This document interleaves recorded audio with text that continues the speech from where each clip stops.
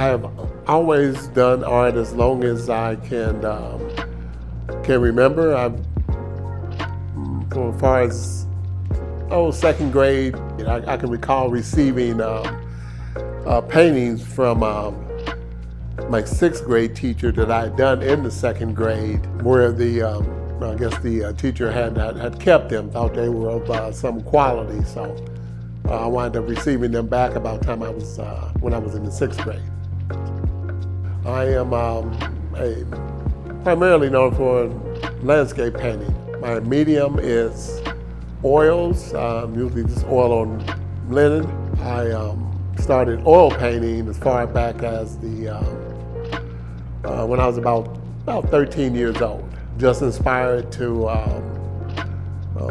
try it, I guess. My technique is kind of an old master style of painting with a little bit of a Hudson River School blended in, and maybe with a little bit of an impressionist palette mixed into it as well. I'm primarily still leans towards an old master style of thin layers of paint. Everything is hand stretched. Still using copper tacks for my when I'm stretching the canvases. Very old master style of painting. For my DeHaan project, it has been the Indiana leg of the historic sites for the Underground Railroad. I had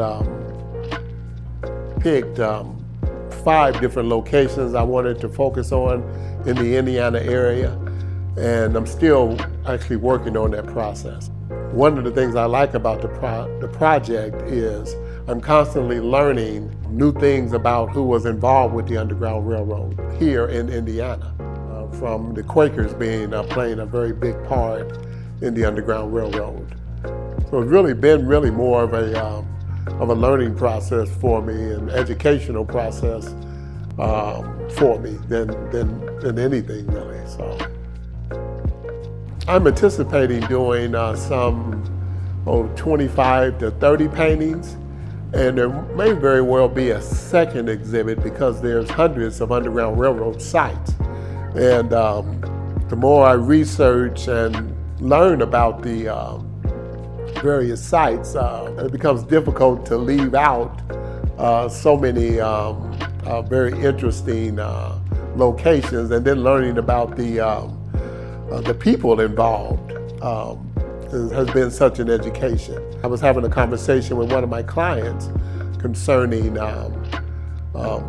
what you're being taught in school concerning the Underground Railroad. And me as an African American, and he as a Caucasian person, our education concerning the Underground Railroad, it was just night and day.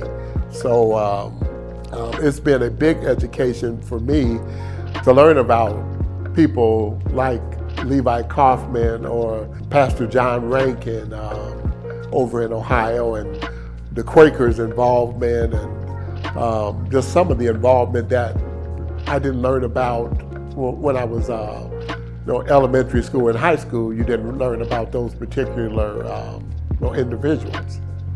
Always learning something new.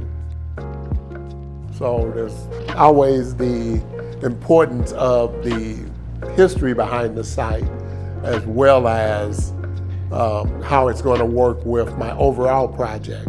And the overall project is to do is actually landscapes of the historic sites of the Underground Railroad.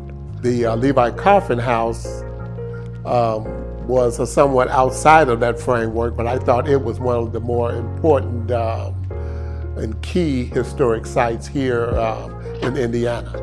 So that was one of the first pieces that I decided to do. And I wound up actually working on 2 pieces for that. And that piece is, one of the pieces is here, piece behind me here of the house. I've been working on this Underground Railroad project for over, really over about 7 to 8 years. What the award allowed me to do was it assisted in the research and my project for the Indiana area. My project, I'm doing paintings in Ohio, Maryland, Michigan, and all the way as far up as Canada. So the award has greatly assisted me here in Indiana for that leg of the project. It also has assisted me in preparing for my presentation for my main exhibit.